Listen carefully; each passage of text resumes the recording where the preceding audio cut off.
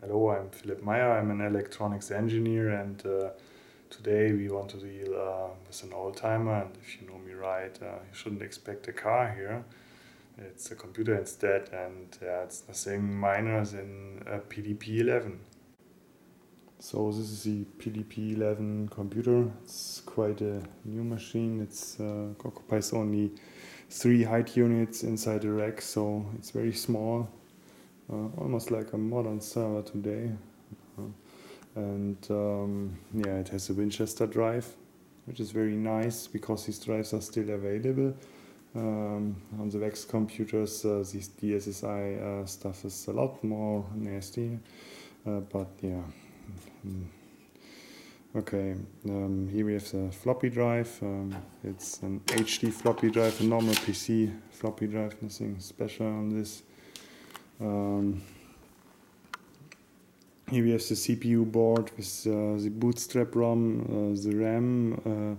It's not entirely covered, maybe this is upgradeable, but I'm not sure which wire wrap jumpers I have to set to make it a bigger RAM. So I don't know the size yet, maybe find out later.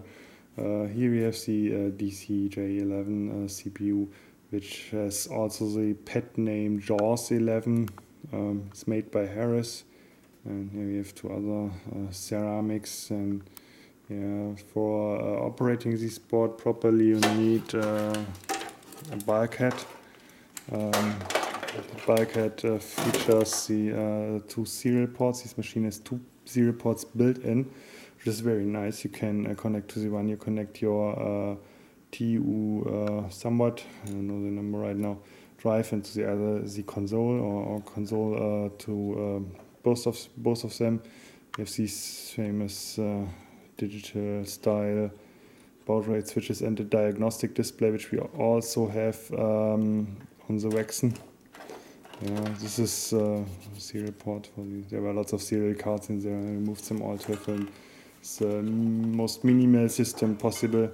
And there's also serial ports as well, and a lot of cables are hanging out, and an Ethernet card is also possible. Here we have the Ethernet bulkhead, AUI style, old school yellow cable stuff. Yeah, I'm loving it.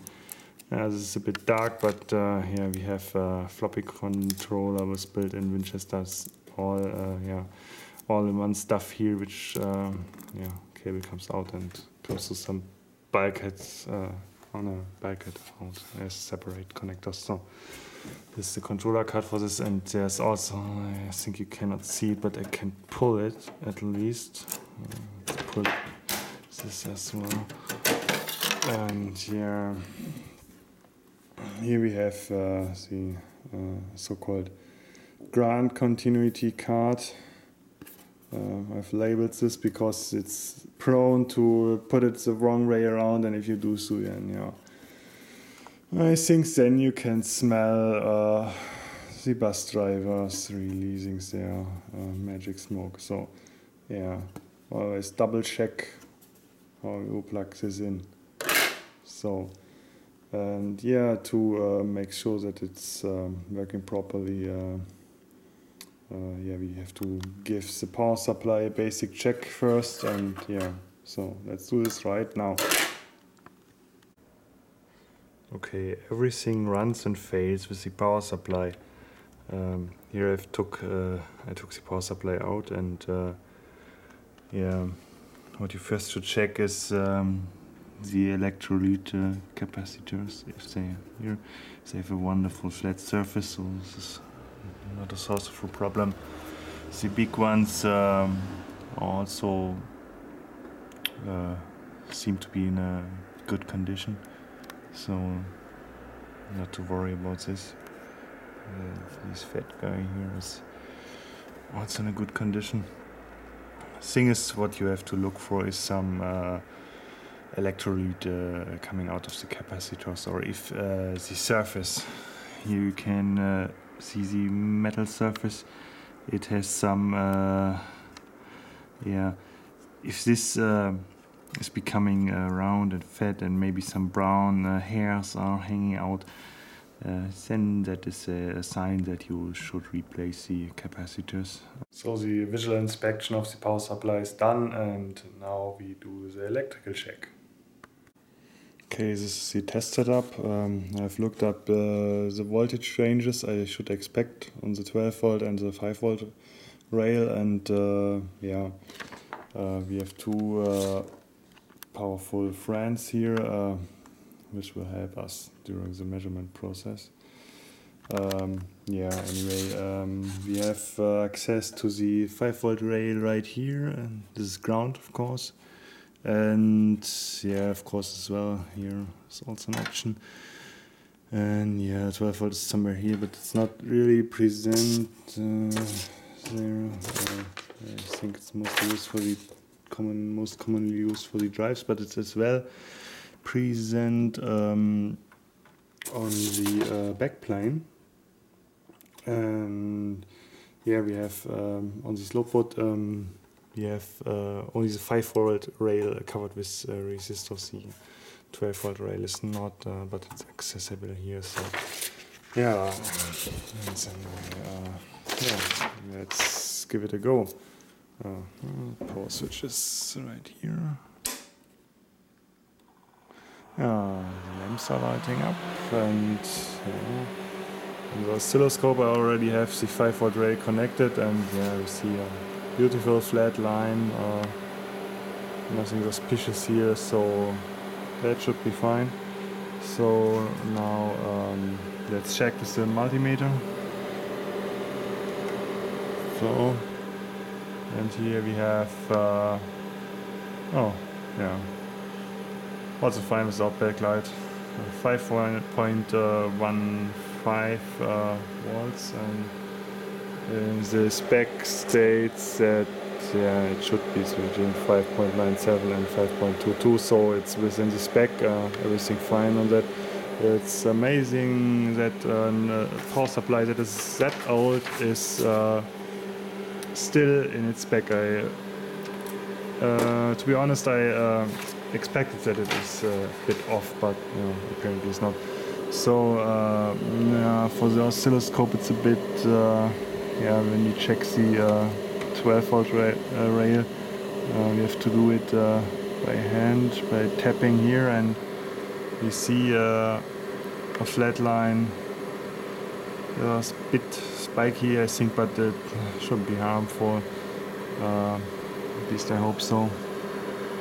So we remove this to be sure that we don't short it out, and we tap the 12 volt rail on the PCB, and 12.106 volts there. Fine. What does the spec say? Spec says, it's wrong one. Between 11.79 and 12.40. That's beautifully in the spec. If you look here, 12.1, that's exactly what we should expect. It's in the spec almost beautifully. Works like a charm. So now we can be safe. I think we can be safe to plug in the boards and have some fun with the computer itself, and not only with the power supply checking, but checking the power supply is an absolutely necessary thing on these old machines. You should do it if you have stored your machines for some time, and if you get a new machine into your collection, then of course you should check. So that's it, done.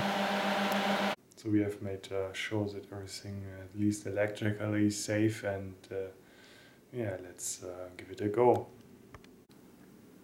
Okay, I have a terminal connected to the PDP now through a self-made adapter, and the bulkhead is connected to the CPU module as well, obviously, and set it to 9K6 baud, and now let's boot it up by pressing the rocker switch. So there is something. coming to life. This apparently is the self-test, I think. So all numbers are there, so I think all tests are passed. The diagnostic display shows an E, whatever that means. And yeah, the floppy drive is coming to life. So that means that the floppy controller basically should work, at least in theory. The tester drive is doing nothing, I think.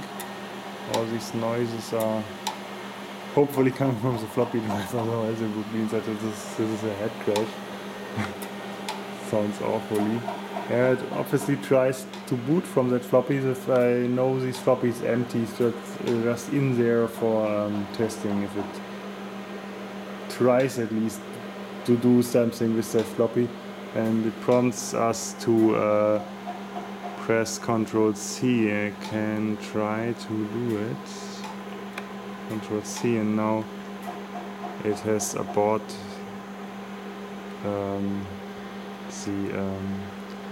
the bootloader, and yeah, floppy drive silent now, and there's not much I can try now as I don't have boot test ready right now.